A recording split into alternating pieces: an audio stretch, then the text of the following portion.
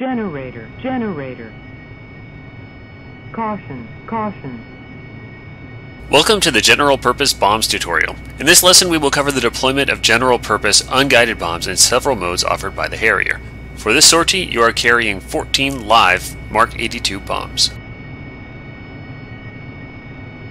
While still on the ground, we will cover the basics of the various delivery modes: Auto, CCIP, DSL, and DIR. We will also be referencing knowledge and skills covered in the Stores Management and Target Designation lessons.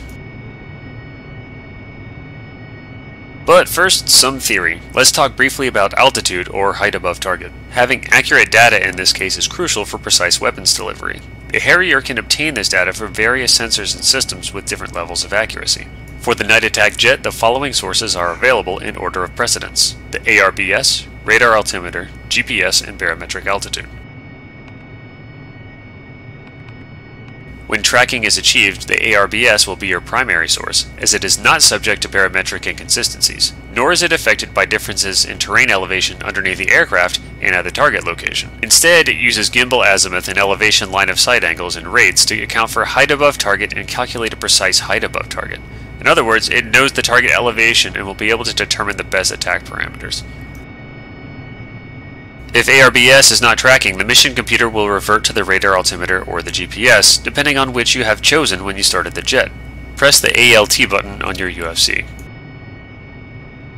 You can see the bomb option displayed on ODU-1 and GPS option on ODU-3. The former, when colonized, enables the radar altimeter. The latter enables the GPS. Bear in mind that they are mutually exclusive. For now, colonize bomb by pressing ODU button 1. During your attack runs, a HUD legend will indicate the selected altitude source. You can find a full list on your kneeboard.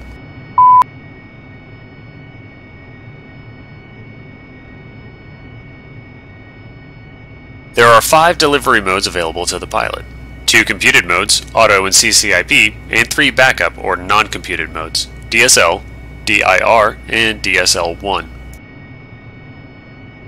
Automatic or Auto mode provides fully computed automatic release of bombs or flares. It requires the target to be designated by any method described in one of the previous missions in order to provide command steering to an appropriate release point. This functions similarly to the Continuously Computed Release Point or CCRP mode in other Western aircraft. The CCIP delivery mode is a computed visual delivery mode with manually initiated weapon release. In the CCIP mode, the ground impact point is continuously computed and displayed as a cross on the HUD. As such, it does not require prior target designation, although it may still benefit from one. The DSL mode provides weapon delivery capability should the mission computer, ADC, INS, HUD, or avionics multiplex data bus fail, or any time the pilot feels a manual delivery is necessary. The DSL mode is only selectable on the ASMCI. You need to meet specific predetermined release conditions such as altitude and dive angle. DIR mode provides a backup weapon delivery capability for limited weapon employment. The system reverts to DIR when the SMC fails, resulting in loss of the Auto, CCIP, AGM, and DSL modes. Finally, the DSL-1 manual mode provides a backup weapon delivery capability when the SMC and ACP fail, allowing manual fuse arming to be used to arm the weapons.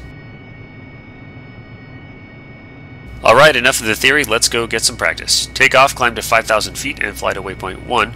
Anchor there, and let me know when you are ready to continue.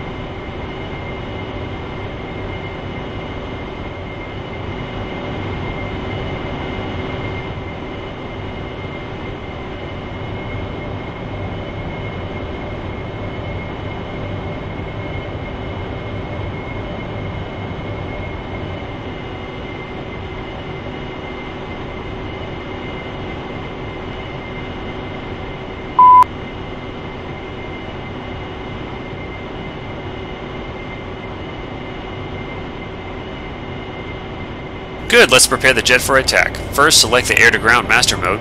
You will notice the true airspeed is now displayed on the HUD.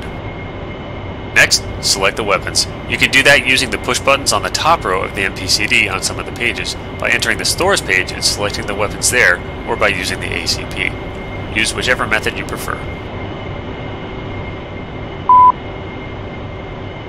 Now prepare your weapons by setting fusing, quantity, multiple, and interval. For the first run, use the following setup. Set fuse to NTIN, or nose tail instantaneous.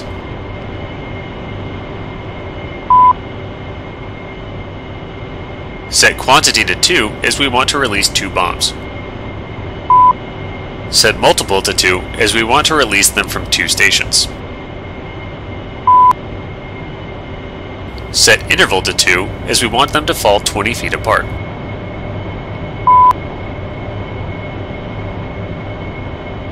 Bear in mind that the attack symbology on the HUD will only be available if a weapon is selected and correct fusing is set. Also, unless the master arm switch is on, the delivery mode legend will flash. We will engage several targets using different delivery modes. Normally, you should use a raked range pattern, which you are free to do. However, if you prefer a more direct approach, you can use that too. Okay, for the first pass, we will use the waypoint designation for the attack. Please switch to waypoint 2 and designate it by pressing push button 1.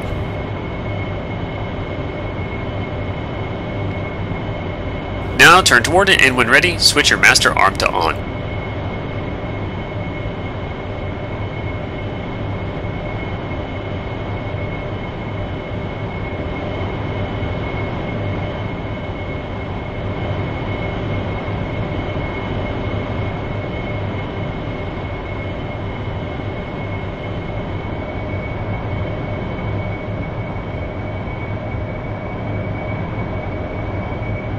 You should see a diamond over the target and a vertical line called the azimuth steering line, or ASL, going through it. Steer the aircraft so the line crosses directly through the middle of your velocity vector.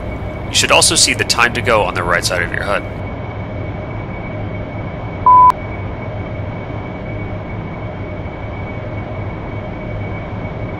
Whenever the target is outside the HUD field of view or beyond 11 degrees, the ASL and time to go are removed and replaced by a steering arrow pointing toward the designated target.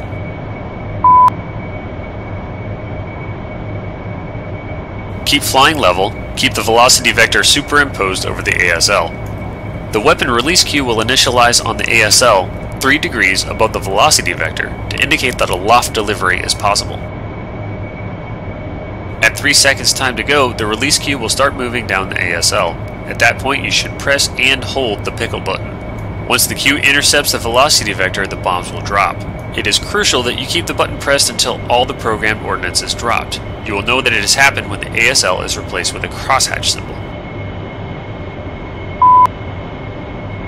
One last thing to remember is that as long as the ARBS is the designation source, the ASL is corrected for wind and also for target's movement, so it should allow you to hit a moving target. Alright, continue towards your first target and drop your ordnance.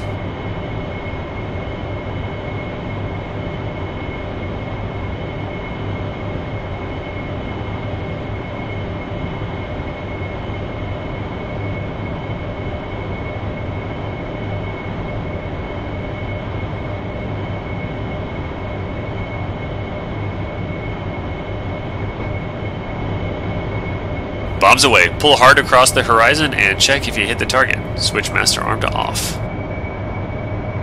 Caution, caution.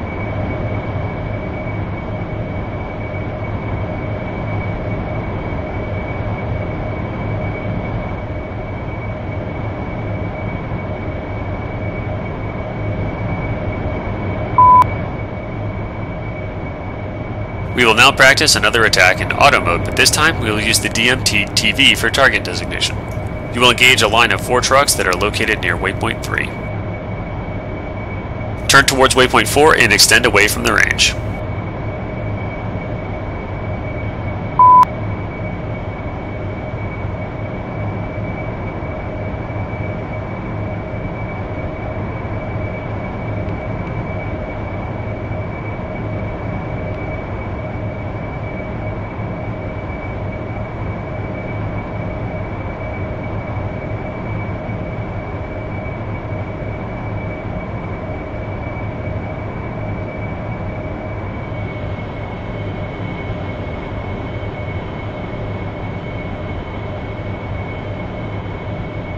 Good. While you are gaining distance, let's set up our bombs for this attack. You will want to drop 4 bombs 100 feet apart in order to maximize the damage done. The trucks are in a column, so set the Q to 4, M to 2, and INT to 10.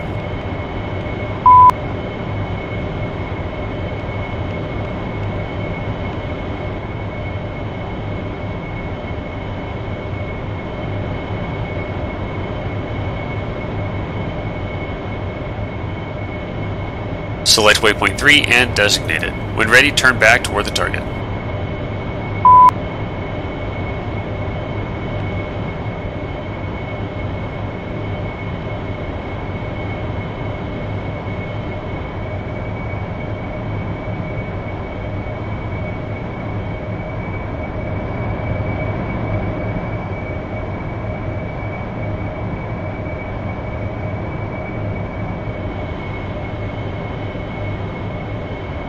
Make any necessary corrections for lineup after rollout as soon as possible. Also, remember that for auto delivery, precise designation is crucial for a successful run, just as avoiding any angle of bank during release and keeping the azimuth steering line in exactly the middle of the velocity vector. Press the sensor select switch aft twice to enter DMT TV mode. Sweeten the designation and lock the northernmost truck. Maneuver your jet in order to perfectly align yourself for the north to south run.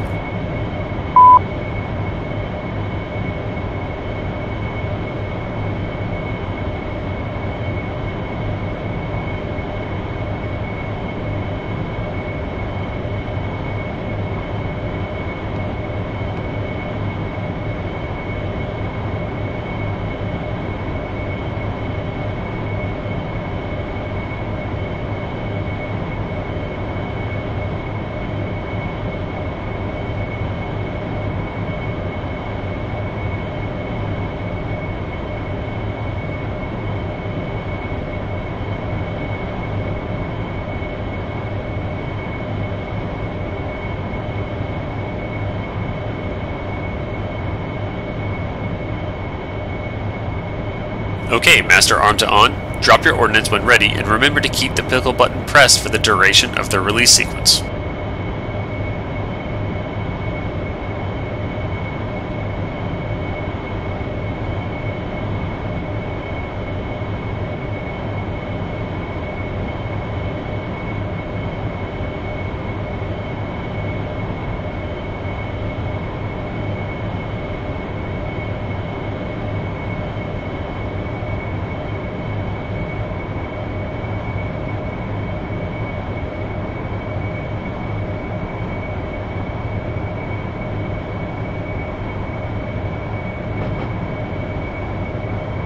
Very good. Pull hard across the horizon, check the effects of your attack.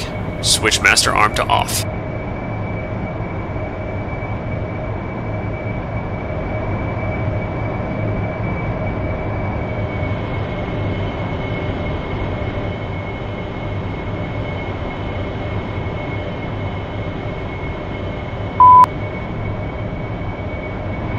Alright, now turn toward waypoint 5.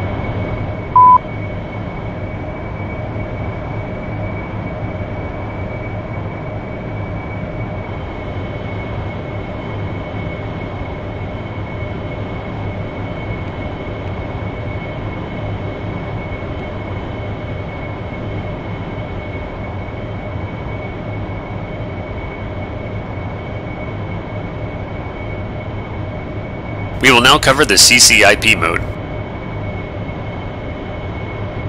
As mentioned before, the CCIP delivery mode is a computed visual delivery mode with manually initiated weapon release. In other words, this is the drop where you point method.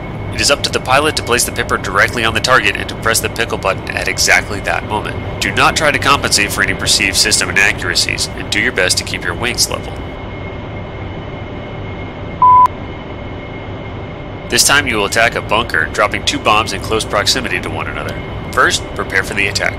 Set the Q to 2, M to 1, INT to 0, fuse to NTIN, and delivery mode to CCIP.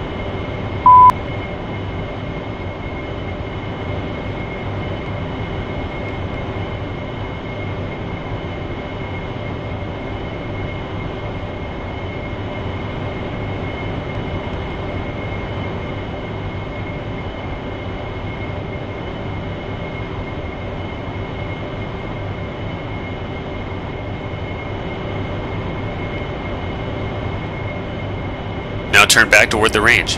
Your target is about 75 meters to the north from the red smoke.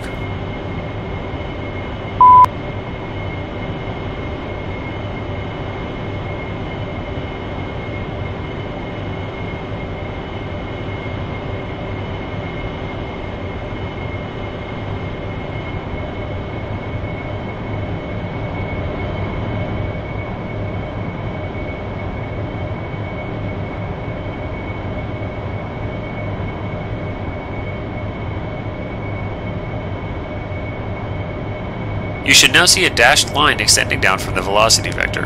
This is called the bomb fall line, or BFL. At its end there is a cross. In level flight at altitude, this CCIP symbology is likely dashed, which means it is a reflected CCIP symbol and the impact point exists somewhere below the nose of the aircraft, out of view of the HUD. Dropping ordnance with the reflected CCIP cross is not possible. If you press the pickle button with the dashed cross, you will designate a position on the ground currently superimposed by the cross and switch the system to auto delivery. For successful CCIP delivery, the target needs to be in the HUD field of view. This is optimized by flying fast and thus increasing the downrange travel of the bomb and positioning the aircraft in a shallow dive toward the target so you can see it in the HUD field of view. Align your jet with the target and keep the wings level. Set the master arm switch to on. Continue toward the target. Once the CCIP cross and bomb fall line become solid, wait for the bunker to be directly beneath it and press the pickle button.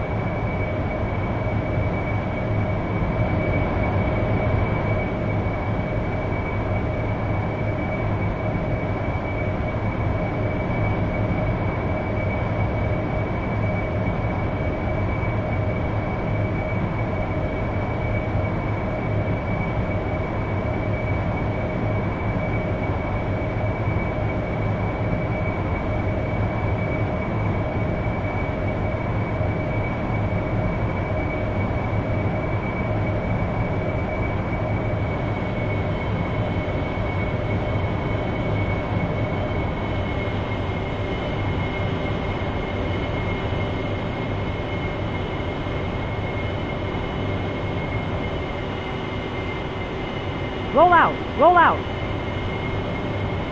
Pull up! Pull up!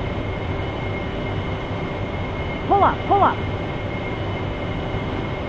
Pull up! Pull up! Bombs away. Pull hard across the horizon and turn off your master arm switch.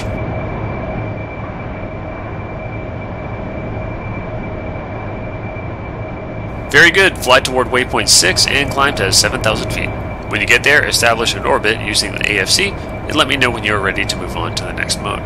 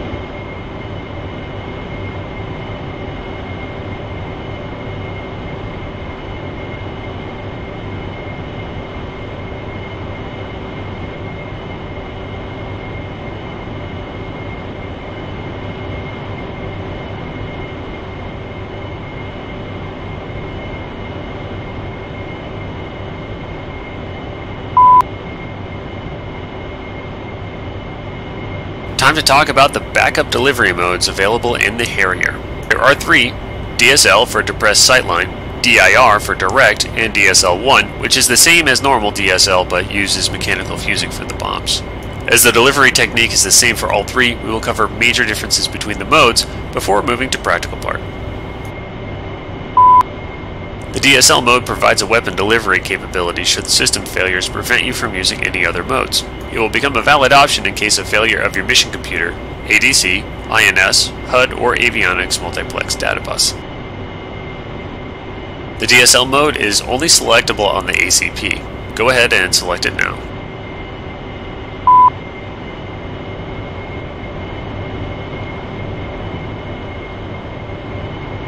The DIR mode is another backup that will kick in automatically once your SMC fails.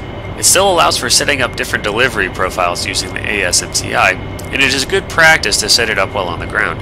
The details on how to do that are listed in the kneeboard. When everything else fails, there is one last mode for you called DSL-1. You'll be left with this one if both the SMC and the ASMCI stop working. This mode uses old-school mechanical fusing for the bombs that can be set using the knob in the top right corner of the ASMCI. You cannot control any other settings, and each press of the pickle button will release exactly one bomb. Okay, the last thing we will do today is drop some bombs using the DSL mode. As I have mentioned before, in order to do this properly, you have to use some basic trigonometry coupled with the charts. There are also dozens of different variables that can come into play and require a lot of experience and practice to properly judge. Here, we will stick to the very basics and some simple profiles. First of all, bring up the stores page and set up for the next run as desired. As this part requires a lot of practice, I'd advise that you drop one bomb on each pass.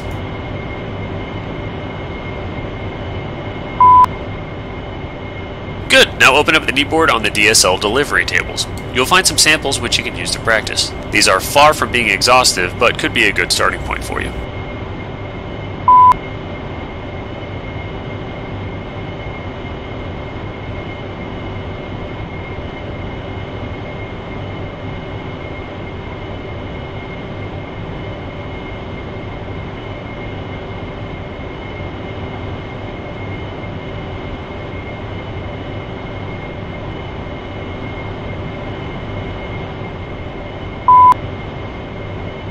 You can choose whichever profile you prefer, just remember that it is crucial to be within all the listed release parameters in order to hit the target. That means correct dive angle, correct airspeed, release altitude, and sight depression. It is up to the pilot to determine the best initial altitude, and results come with practice.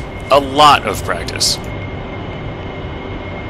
Follow the steps described in the kneeboard document, keeping the following in mind.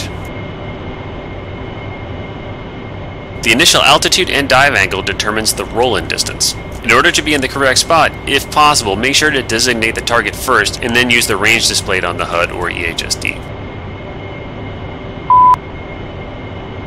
After you roll in, keep the velocity vector 2 to 3 degrees above the target and walk the reticle onto it. Don't put the velocity vector directly on the intended spot, as that way the reticle will never be able to catch it, unless you want to make a suicide attack. But I'd recommend to choose a much cheaper plane for that.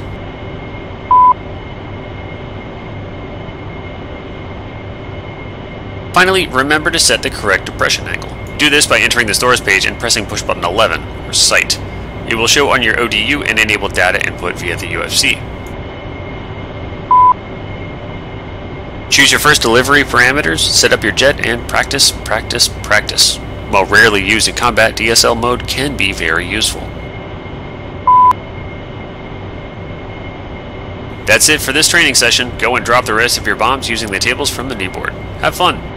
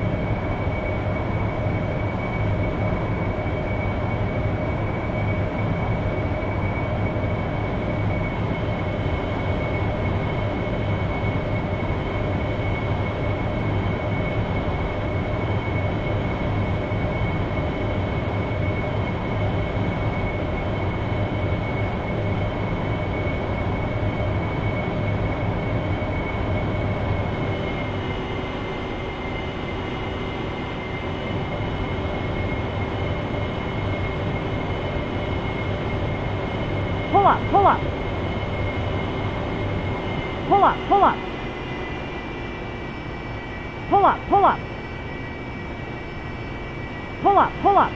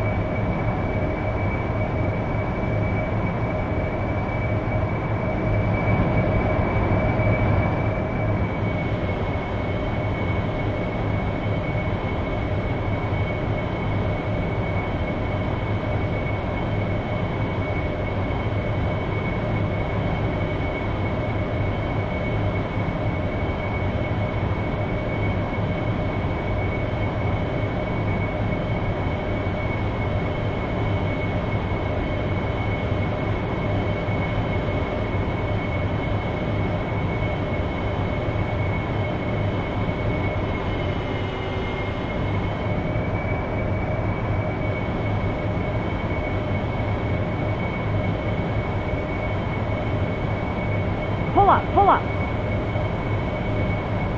Pull up, pull up. Pull up, pull up. Pull up, pull up. Pull up, pull up.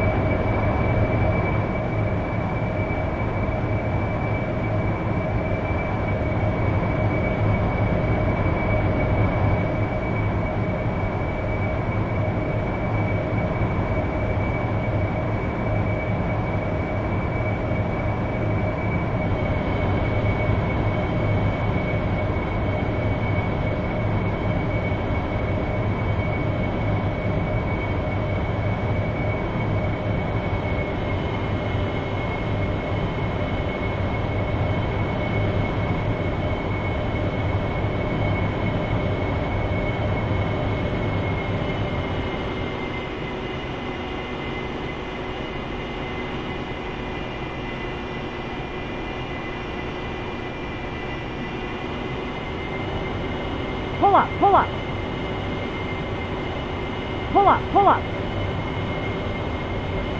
Pull up, pull up. Pull up, pull up. Pull up, pull up.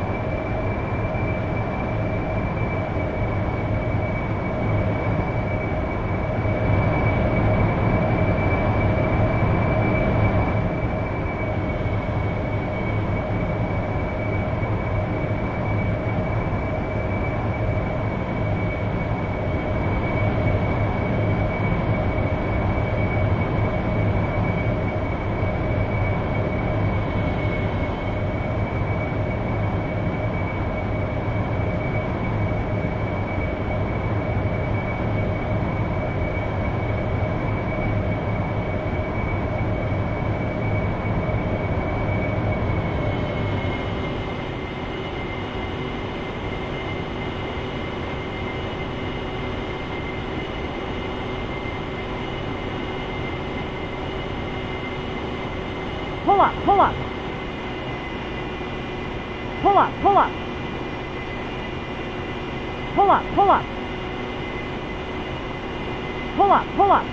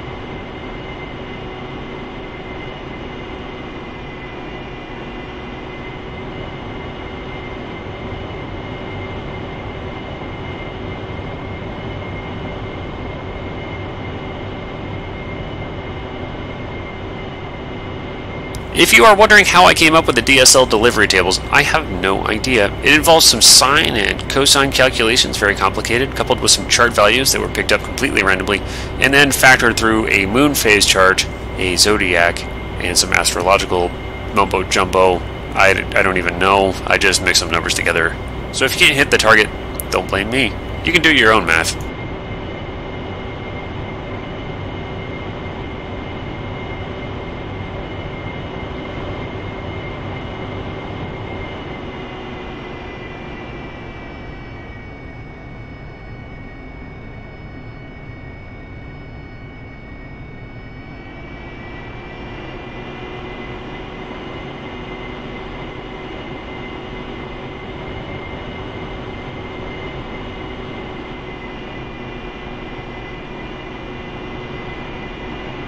Landing gear, landing gear.